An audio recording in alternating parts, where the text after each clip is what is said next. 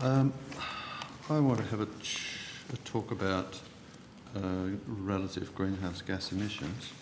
I understood your answer earlier to Senator Roberts as indicating Australia's percentage of world greenhouse gas emissions is at 1.3%. Is that, am I right? Did I hear that correctly? That's yes, okay.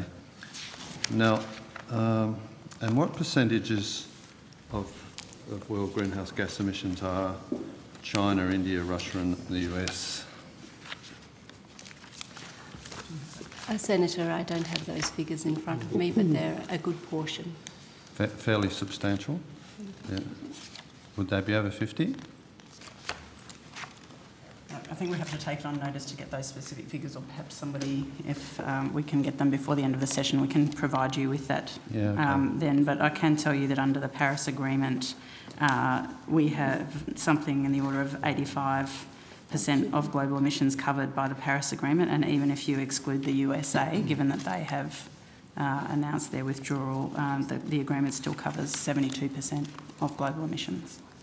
But I don't have that broken down by country, so okay. If we can get that, we will. So can we just think about China for a moment? What was the most... has the most recently reported annual change in emissions by China been a rise or a fall? So again, we'll have to take that on notice.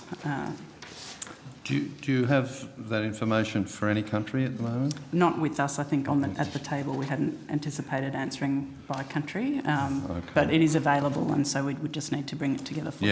Yeah, no, that's fine. Well, presumably you would agree that overall, China, India, Russia, US, Brazil, South Korea and Indonesia all emit more emissions than Australia does? I'll hesitate that's probably correct. Australia is one of the smaller groups, but there are some 170-odd countries that are of a similar size to Australia in terms of their emissions, and when you put them together, that group of countries represents in the order of 40% of global emissions. Yeah. So it's a significant group. Yeah. But of all the countries that emit more than Australia, and bearing in mind there must be quite a lot if Australia's contribution is 1.3%, can you tell me how many are increasing their annual emissions and how many are reducing them? Not here at the table. I'm afraid, again, we didn't come armed with that information, but it is available and so we can provide it on notice. All right. So, Ms Evans, I heard you refer to the Paris Accord earlier on.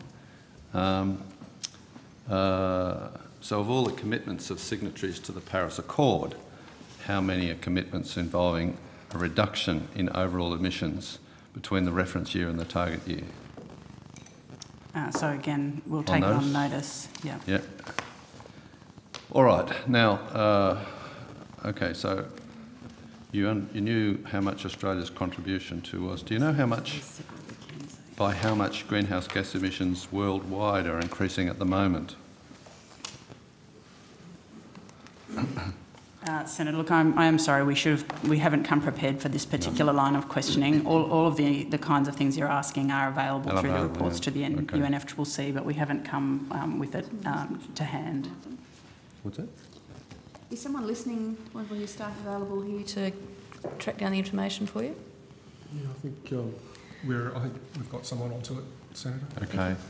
So the final aspect of this, I suppose, is that suppose Australia was to cease emitting global greenhouse gas, so we go all nuclear or something like that, 100% nuclear.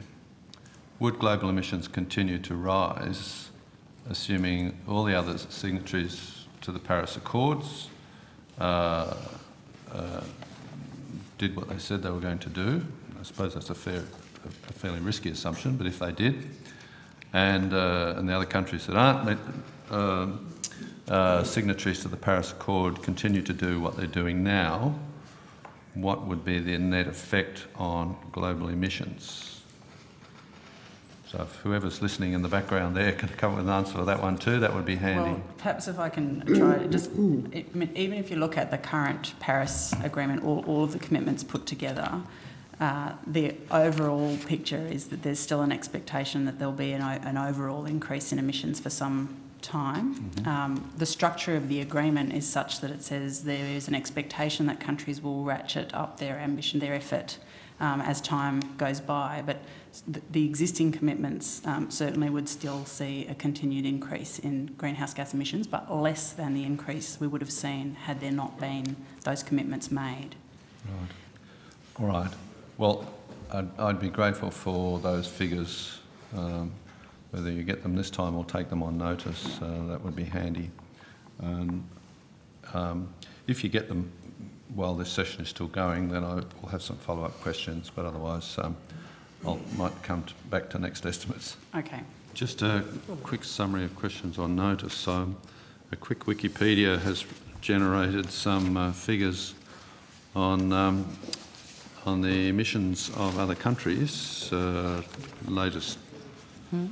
most recent figures I've been able to find are 2015, and so I now have China, India, Russia. China's 24 times Australia's emissions, India's 5.5 times Australia's emissions, Russia is 4 times, and others lower ratios to Australia from that. So the question on notice would be, what has the history of those countries been in terms of their emissions? And I'm hoping you have something not too far different from table 6 in the document that's just been circulated, as close as you can get to that. I appreciate some of them don't have data. And also, on notice, please, what are their projections over, say, 20 to 2030, which is when Australia has given commitments, I think. If you could possibly do that for me to allow comparisons, that would be appreciated.